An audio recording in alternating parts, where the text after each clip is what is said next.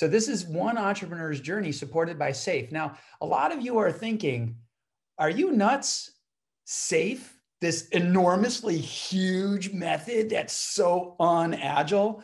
You might be surprised. I'm a former member of the SAFe framework team. I was largely responsible for agile product delivery and lean portfolio management. And I was the principal author of the current SAFe LPM, APM, and POPM courses. So I have some influence in this, and let's see how this is going to work. See what you think. So a little bit about me: serial entrepreneur, philanthropist at Every Voice Engaged Foundation, have made contributions to the Agile Alliance, the Scrum Alliance. I've written 4 books. I'll probably write another book sometime soon, and having a lot of fun in Agile. So what do you need to have a good startup? What's a good start to a startup? Well, you need a compelling problem, large enough market because you need to make money.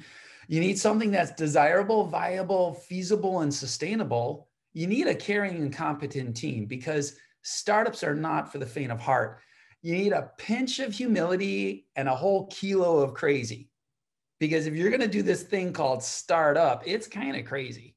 Well, I think we've got that. We're here to fight financial inequality at FirstRoot around the world by a participatory budgeting app built for schools, for kids, with a caring and competent team. And for those of you who wonder if I'm crazy, I promise you, when I introduced innovation games at the 2003 Agile Conference, everyone thought I was nuts. But they've worked out. So now, how are you going to build your startup? Well, there's a lot of things you need to do. You need to understand your customers. You need to think about design thinking. You need to talk about, well, what are my investments in my architecture? You need to collaborate and plan, experiment. You probably want to use the lean startup. And wait a minute, you've got investors. You've probably got to make some form of an economic forecast because you probably want to pay yourself and you probably want to pay your employees and they probably want to be paid. So these are all kind of important things.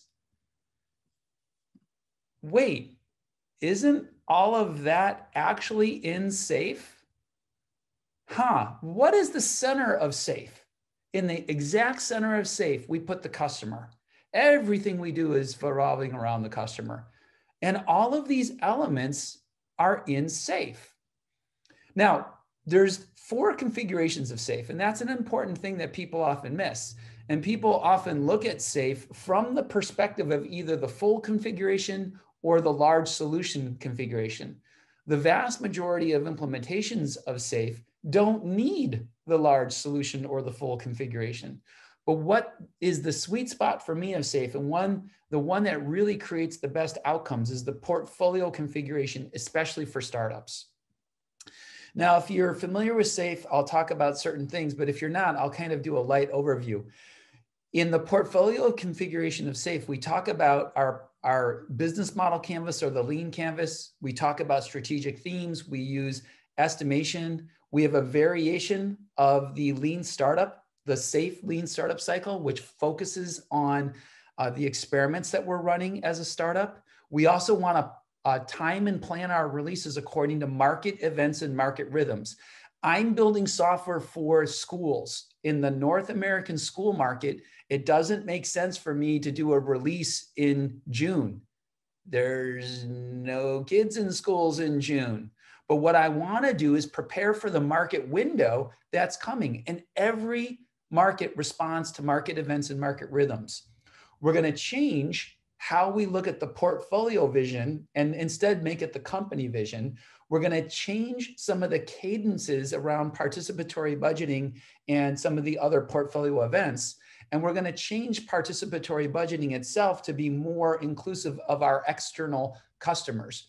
We're going to defer creating a portfolio canvas. I don't need one. I only have one solution. And we're going to defer the investments by solution horizon capability because I only have one offering. I've got a Horizon 3 or a Horizon 2 offering moving into Horizon 1 when I have product market fit. Now, I'm going to pick a few things about SAFE that I want to emphasize. I want to emphasize the notion of managed investment contracts. A managed investment contract is a different kind of contracting structure that promotes collaboration between the purchaser and the supplier. Now, you want to use a partner that you know and trust, and you want to give them a fair commitment. So the very first consulting firm that I worked with, we started with a 6-month contract. We worked on establishing a cadence of working together. And because I have a new team, and I'll talk about this a little bit more in a bit, we're running 1-week iterations. And I personally treat my employees and my contractors exactly the same with respect to education.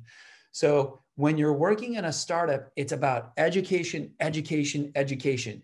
You have to educate them on the problem you're solving, and you have to educate them on the technology you're using. So we did things like watching the SAFE Agile software engineering videos. I gave them the pitch deck of the company to the contractors. We actually ran an internal participatory budgeting process so they would have the feeling and the experience directly of how to run a process. We put a lot of emphasis on Agile product delivery. Now, Agile product delivery is the core of SAFE that really focuses on building the right thing the right way. So building the right thing is associated with customer centricity and design thinking.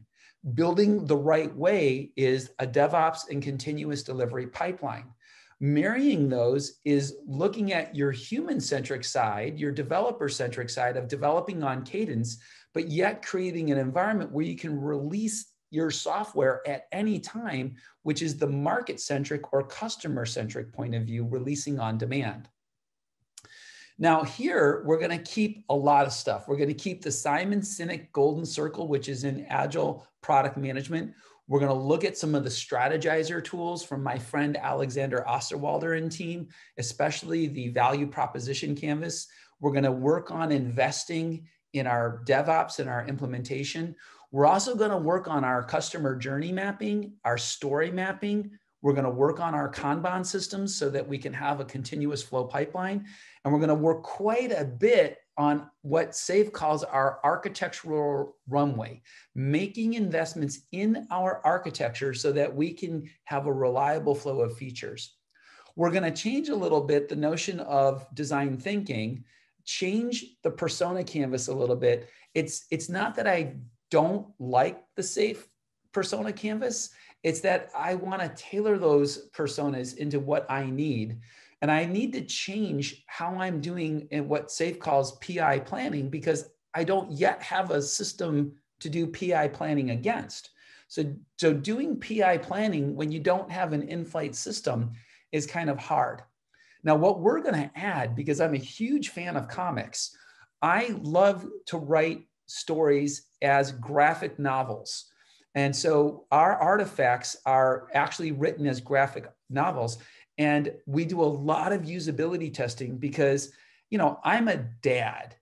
I'm not a high school teenager. So I want to make sure my opinion about our software isn't coloring how we do things. And we really want to test with the kids. Now, before the story map, there is a story.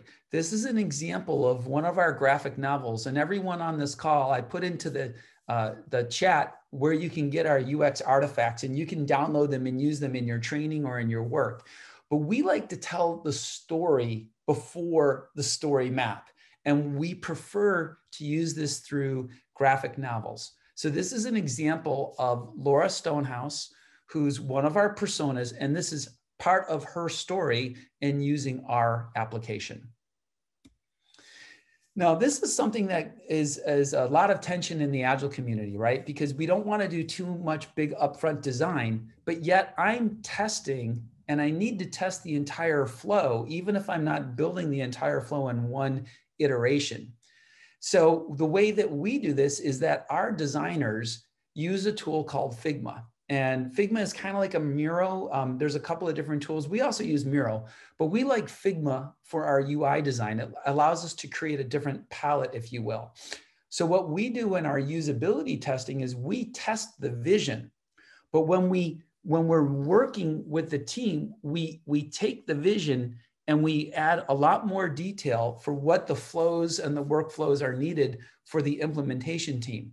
And this helps our vision and our iteration work come together. Now, I want to point out that your purpose of your retrospectives is to improve all of your processes, not just your development code processes. And I would also point out that I don't run a formal retrospective every sprint. I think that's more of a Scrum-centric invention. If you actually look at the Agile Manifesto, it says at regular intervals, the team will do retrospectives, not every sprint. And so what we noticed is that we were using Flutter, and we were starting to see some real problems in the design phase when the design would hit the implementation. So what we did was we started and we worked backward and we said, hey, we're using Flutter. How do we feed back to the designers what we're doing in Flutter to make it more efficient? And what we found was that at times our designers were doing really, in a sense, overly beautiful designs. So here was the original design for the ideation screen. And this turned out to be really, really hard to implement in Flutter. And it was not the skill of the developers. It was just that Flutter didn't give us the capabilities that we were looking for. So we moved from a graphic image to a list component, but then we tailored the list component. So we ended up with actually something that tested better, because here you can see it's only ideation, but you don't see any other words associated with what's coming. And you can see that the iconography was here a little abstract, where here we made the iconography a little bit clear, but we've also added some text. Now, the benefit of this is that it makes it more clear to the user, and it's using Flutter components. So we found through our usability that educating the team a little bit more on Flutter and bringing that back to the designers helped us create a more sustainable solution and a more effective process. Now, this is an example of where we are. This is the student experience. For those of you who use social media, you can see that there's a lot of social media design cues. And then this is how refinement and voting. And again, it's a very beautiful process. It's designed to be very easy to use. And the students who are using this have reported quite a lot of positive feedback through this process. Now, when you have no solution, it is all runway. And I want to reinforce that safe return refers to the term architectural runway. And architectural runway is implemented by an enabler capability that makes future features easier. So we're starting from scratch. And so one of the questions when you're starting from scratch is, well, what cloud platform should we use? Should we use Google? Should we use Azure? Should we use Amazon? What we ended up choosing was Heroku. Now, this is sometimes where you want to look at the experience of your team.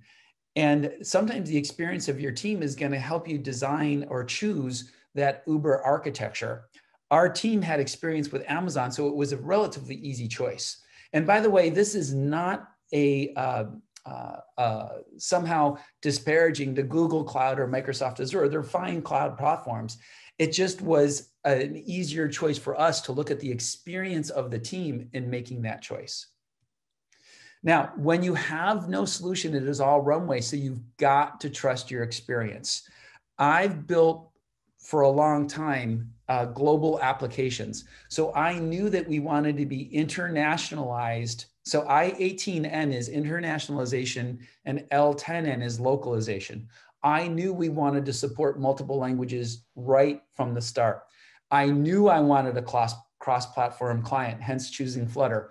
I knew I wanted a gorgeous UI, hence investing in usability testing.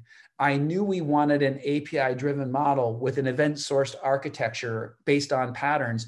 And we also know that there's many important regulations associated with data and security that we also wanted to manage. All of those are enablers in architectural runway.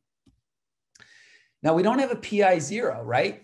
So how do you take from dead scratch start into a cadence-based development? Well, the way I like to do it is as I said earlier, help the team understand the problem, make sure they're aligned on the mission, choose your Uber architecture, and now we invest in the data model and then we spike it. We design the UI vision and then we spike it.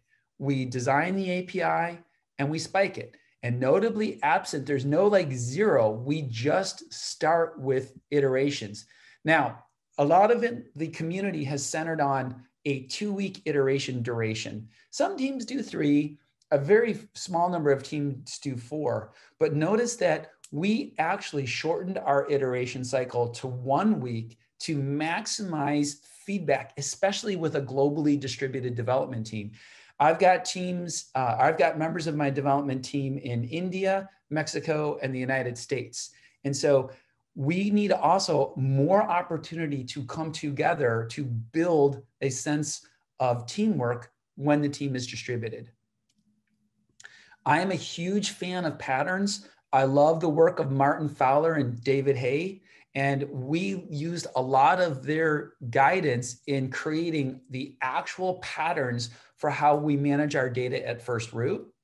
We also did a lot of work on custom state models. So this is an example of a custom state model in Miro that our team put together so that we can understand the state machine of a proposal from students.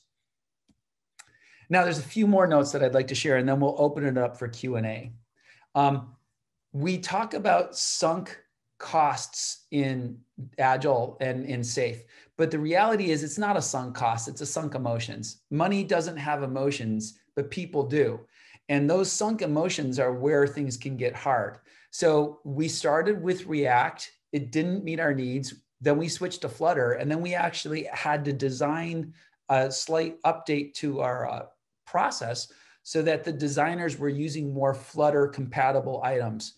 We explored building a REST API, and then we eventually switched to GraphQL. We changed our company name. So our original name was Tilladin, and we joked that we're a startup, and even our logo gear was broken on the first time we ordered mugs for the team, right? And we dealt with some really nasty performance issues. It turned out that Heroku has some interesting configuration requirements. And if you get it wrong, your performance is gonna be not very good. Now our first release was really incomplete, right? When we released the first version of our software, students could create proposals, but they couldn't even vote. But we implemented a CI/CD pipeline. We put a lot of emphasis on what SAFe calls release on demand, which is the ability to put software into production efficiently. And within 3 months of work, our app is now complete, and we're now building on and extending it. So startups are fun. We know our work matters. If you want to read a book that's going to change your world, read The Spirit Level. And what these authors did was they looked at every social index that matters and compared the index of health and social problems with economic equality. And they found that the more unequal the society is economically, the worse the society performs. So in the US, we are the world's most unequal society, and we have the lowest levels of trust, the highest levels of obesity, the greatest degree of mental illness, the highest incarceration rate. It's just awful. So when I was looking for my next startup to start, I really wanted to try and choose something that would create the greatest economic good for the largest number of people. We know students are loving our work, and we're very thankful to have SAFe to help guide our efforts.